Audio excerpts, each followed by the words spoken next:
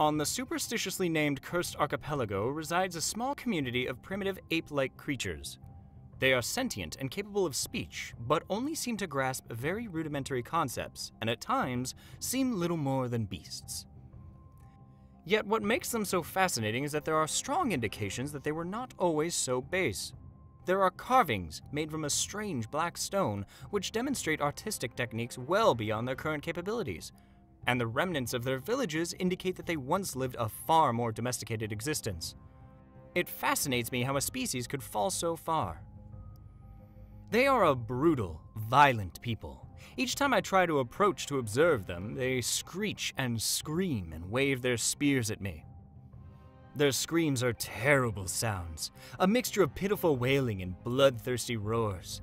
Each time they did so, I could feel the hair on the back of my neck stand on end, and a shiver ran down my spine. I confess that I believe there is something unnatural about them. I was forced to view them from a distance. It was safer, but it also made it far harder to observe their practices fully.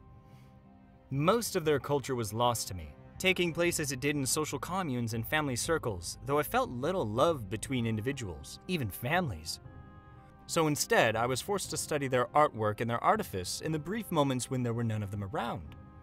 The most interesting pieces of art were the representations of what I presumed to be deities. The first seemed to be some sort of twisted mother deity. The figure was a carving made out of carefully chiseled black stone. It possessed the hints of a woman's body, with the curved figure so often associated with deities of childbirth and fertility.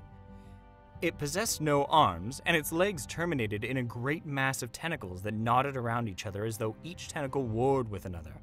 Where the head should have been, instead rose a great many heads, all growing out of a central column which itself was made of more faces, such that there was no neck, only more faces. It unnerved me. What snippets of conversation and prayer I was able to overhear from the creatures regarding this figure gave it a name. I believe this deity is referred to as Uvhastur. They pray to her before meals and before they harvest fish from the ocean. Despite their savagery, their fishing methods seem to provide an eerie amount of fish, albeit fish that seem less than appetizing. The second deity appears to be a representation of the moon. A lunar deity is common in primitive cultures, and one that relies so heavily on the sea would doubtless venerate the moon because of its influence on the tides.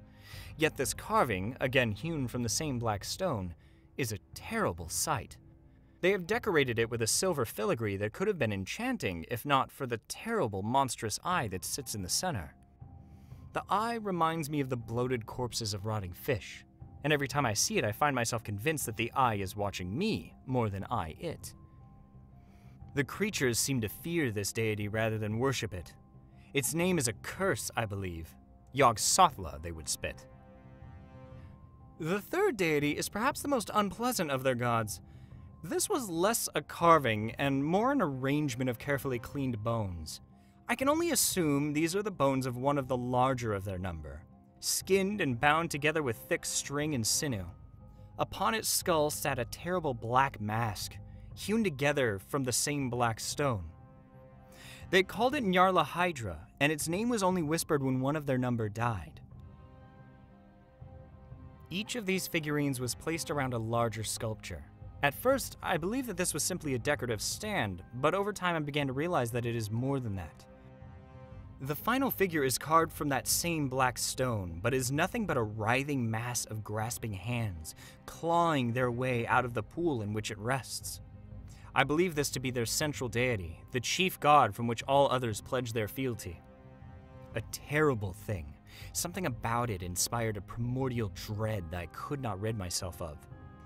They called it Tezcatlipoca, but somehow I know that that is not its name.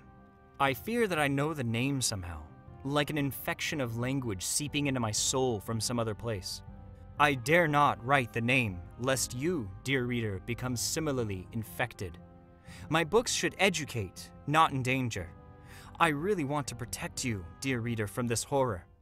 But then again, I wonder, do I really think I can save you?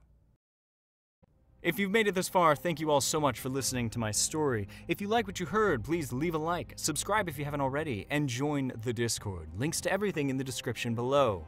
Thank you again so much, and as always, I will see you next time.